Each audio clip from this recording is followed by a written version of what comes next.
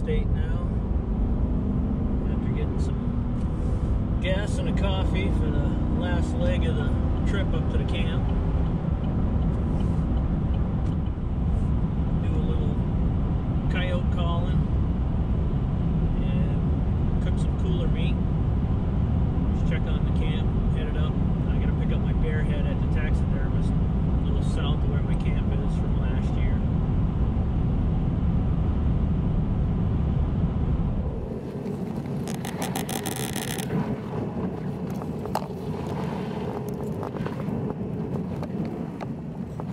Well, we just got here to the taxidermist. Don't know if he wants to be on film or not. Well, as it would turn out, Ray didn't mind being on camera. I messed up and had it on photo and not video. Just left the taxidermist. Picked up my bear head.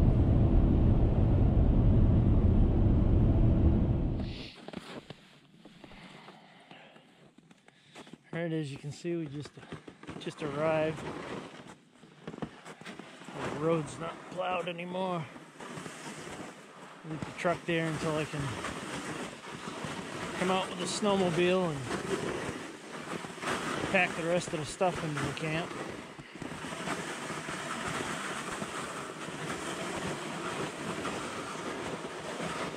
Got the snowshoes in the jet sled here, just in case I need them. Right now the trail's still packed pretty good from the last time I was here.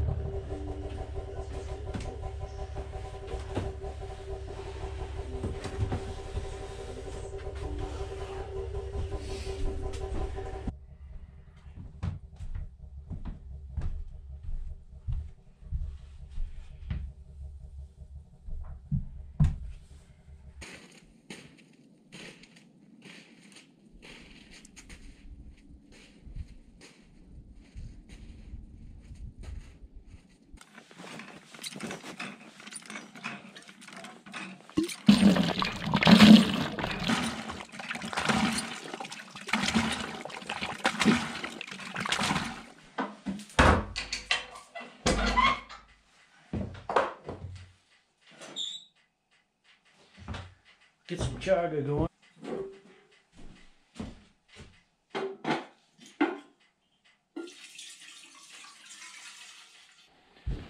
So we'll brew some chaga. Usually what I do is take 3 or 4 chunks. So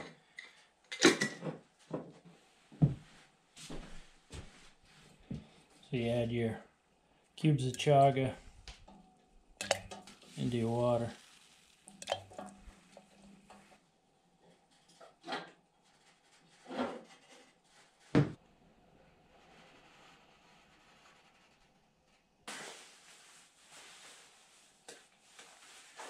Go out. The generator shoveled out, ready to go.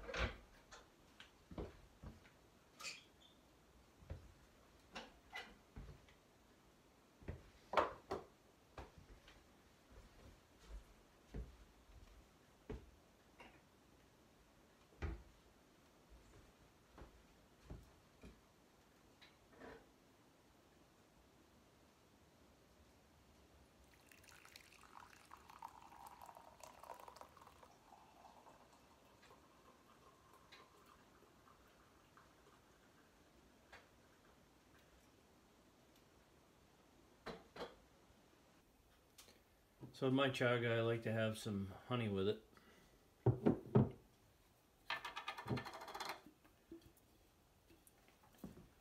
Put a teaspoon of honey in there.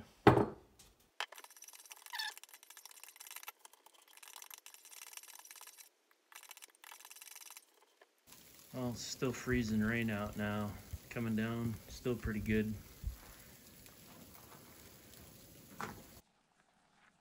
Well, we tried to make a go of coyote hunting, but been raining on and off. So came back and decided I'd prune my fruit trees instead.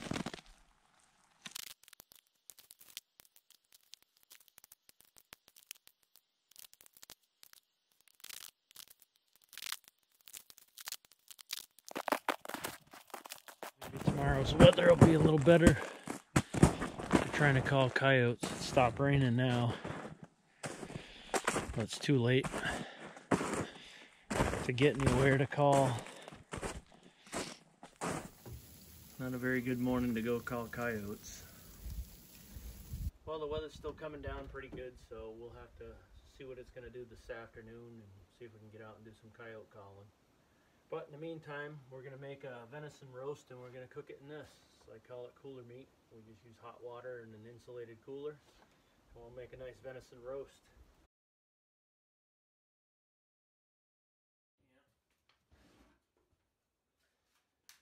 Got a good cup of coffee.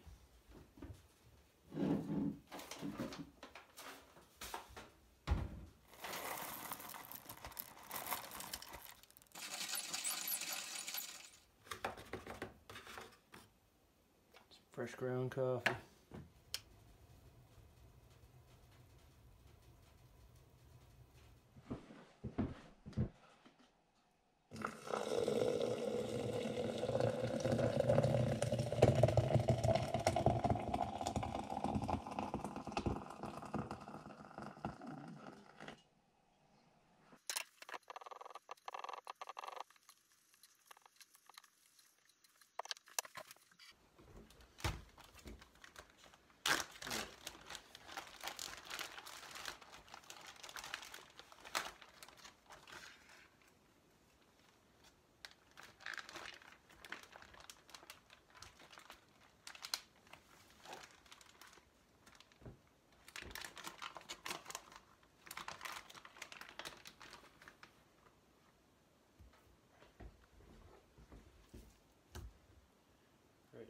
So you want to clean up your venison.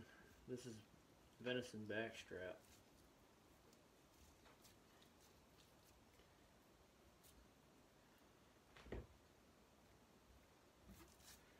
This is actually my main buck that I shot.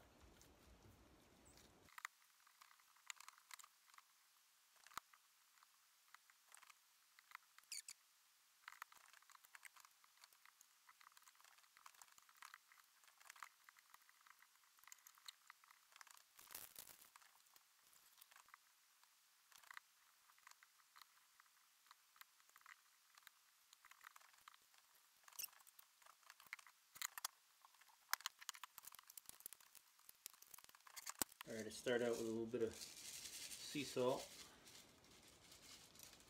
This is coarse.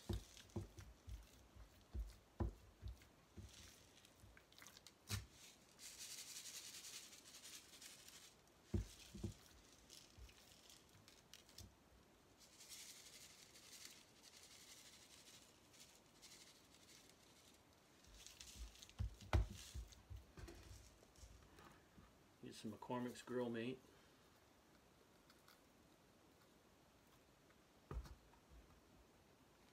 You use whatever seasonings you want. This is some more McCormick's. This one's got a little bit of brown sugar in it.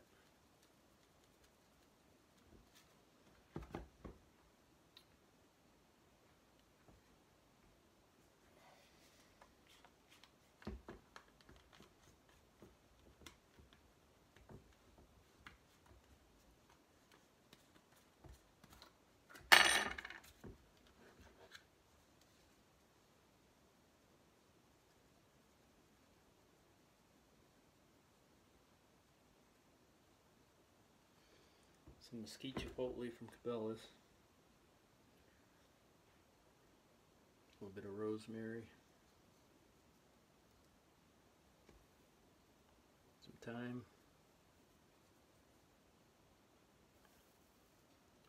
Some cilantro flakes. A little bit of oregano. And I throw some chives in. Normally I use a fresh sprig of rosemary, but I didn't have any.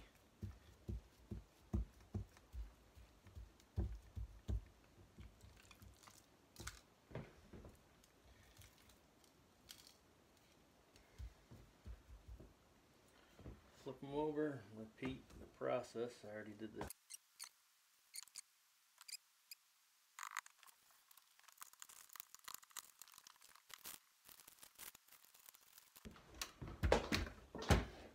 Up here I just have a cheap food saver.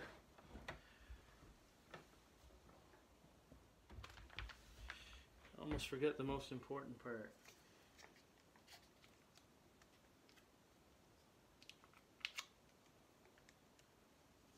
You usually put a couple pads of butter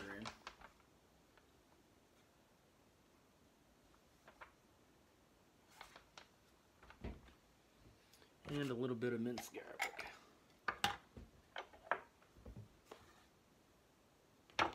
You can season it to however your tastes are.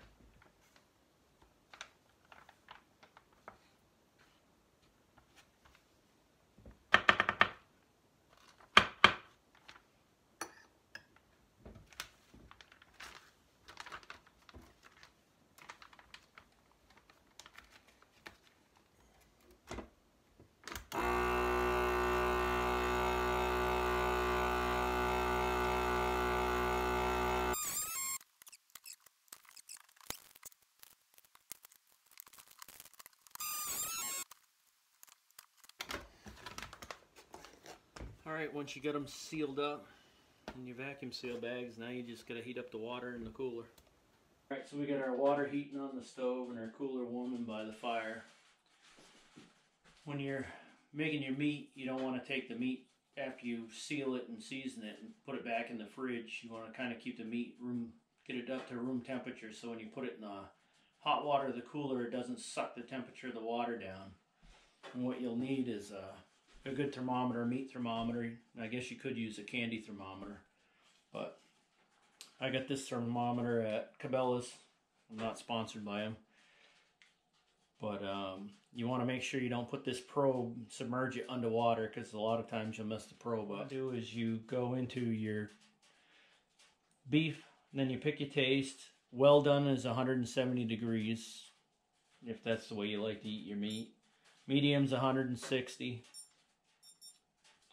So if you want your meat medium rare, which we're going to have, it's 145 degrees. So if your water temperature is at 145, 146, it can't go any beyond that. It stays right at 146 degrees, so you can't overcook the meat.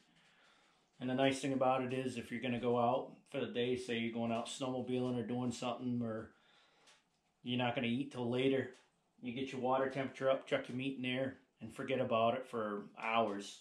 The temperature is never going to go beyond that. The water will come down some, but the meat will be thoroughly cooked at the temperature you want.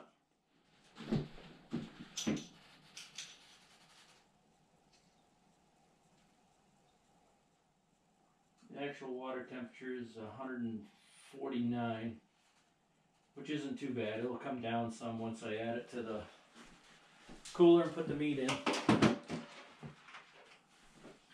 But we'll get that off the stove.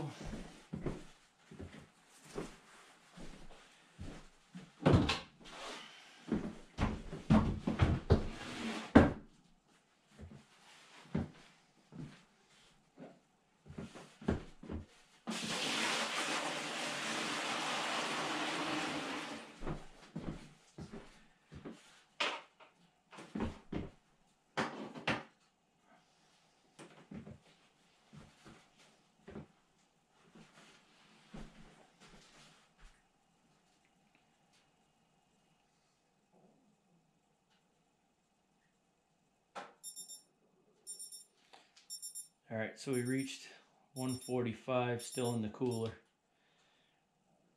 We'll check the actual temperature and see what it's still at. Don't know if you can read that or not.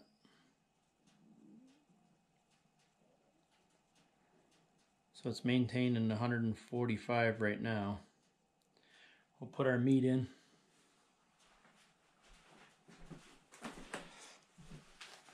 The nice thing about it is they're all vacuum sealed in, so all the juices, it'll cook in all its own juices and the spices.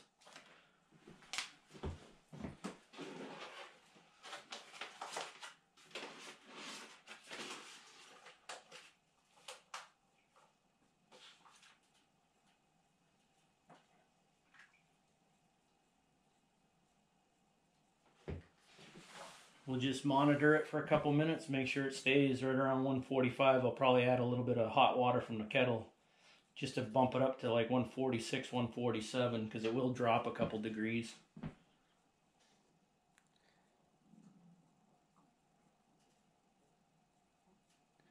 Oh, as you can see, it's already dropped to 144. So we'll add a little bit of that hot water.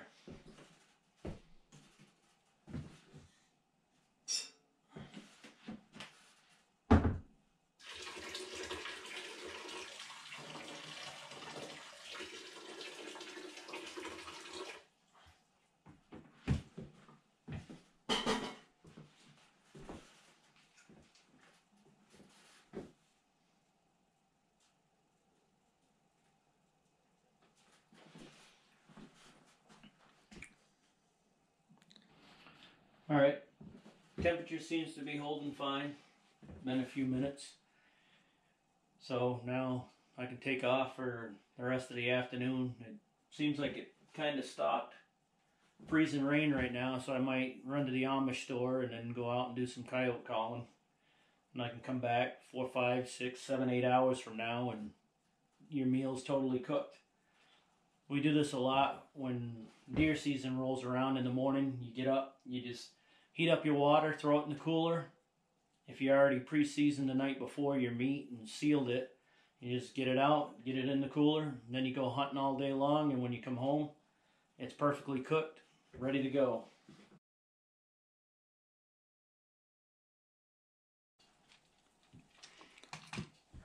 So we'll check one of our roasts out. We're gonna go eat at Larry and Carol's. My neighbors.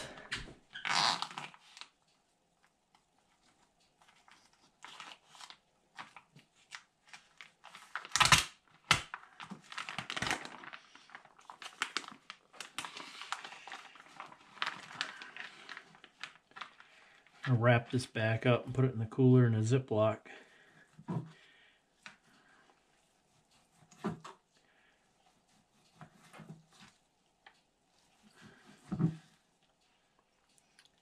But that's some perfectly cooked venison roast.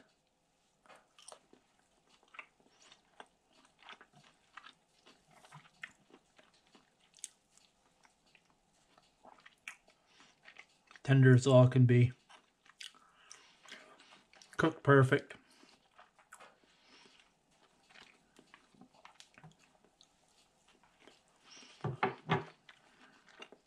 Get this wrap back up and we'll head over to have dinner.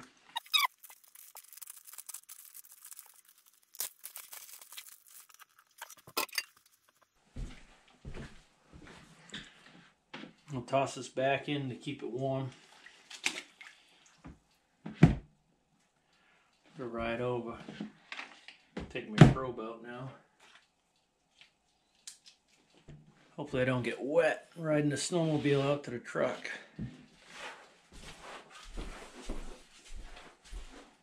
So I just called for a Northern Maine Uber.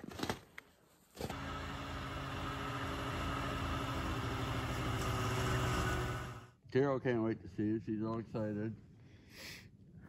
Just came down to have dinner with my neighbors, Larry and Carol.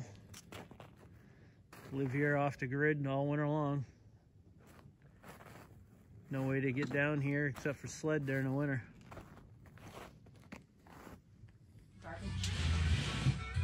Yeah, unless you want to use it to seal the meat back up after. Will there be any left? There's two things here. Oh.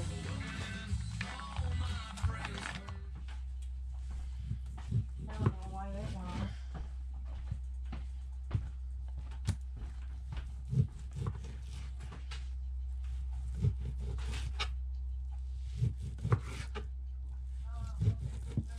Larry talks about this meat all the time. Yeah, I do. We gotta do that. But the trick is that you need to have the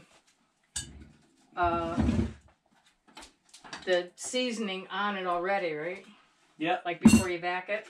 Yep, when you vacuum seal it, all your seasonings and everything's in there, so it cooks in its own juices. Now, is that a seasoning mix that you mix up, or is it something you buy? McCormick's Montreal steak seasoning, and then there's the McCormick's.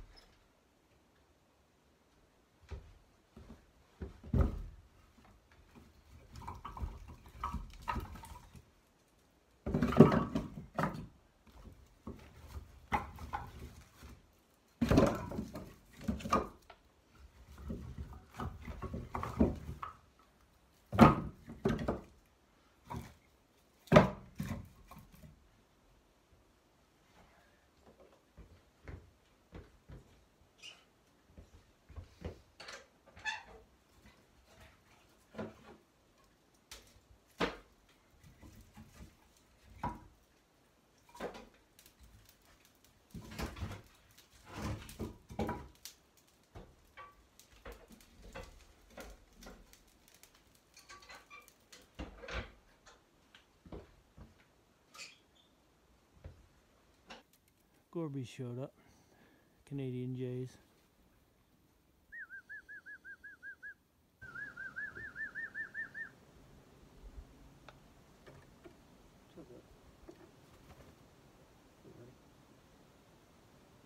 My finger.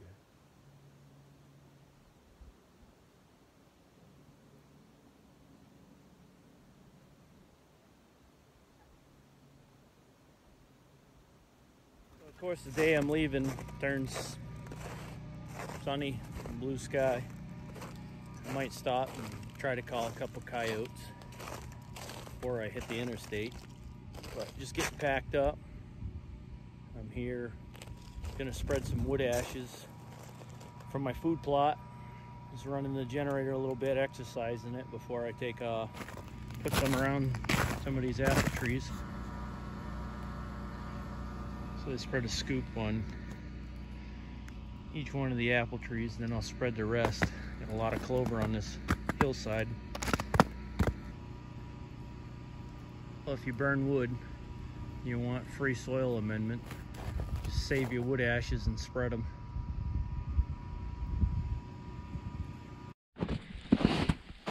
All right, we're all packed up. We're heading out. Kind of late in the day to try to call any coyotes, but go try to give it a shot anyway. Warmed up quite a bit. Snow's getting soft. It was like walking on plate glass earlier, being crunchy.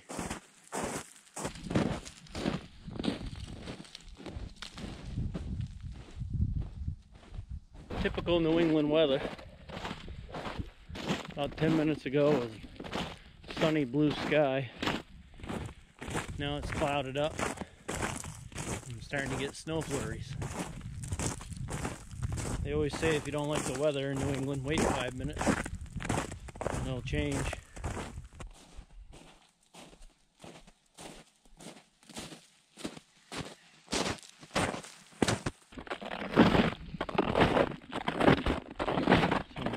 To set up. As you can hear, it's like walking on plate glass. Don't know how successful we'll be, but we'll set up and give it a whirl.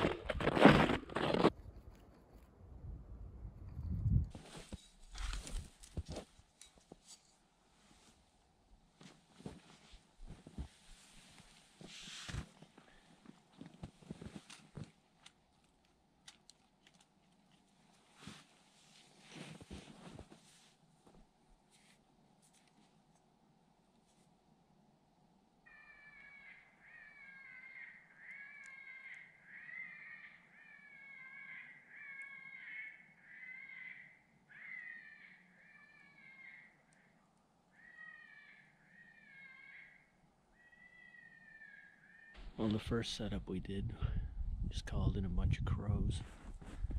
But I'll get packed up and we'll go try another spot real quick.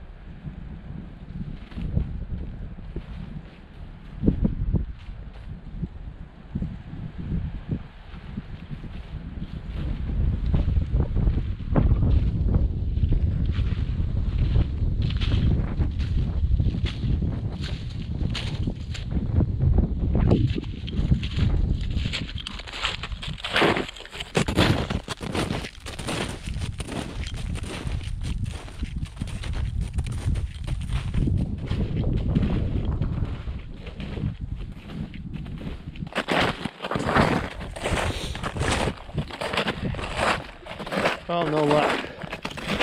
Calling the second spot. The wind kind of changed direction, got a little windy, so I'm sure the sound ain't carrying too far.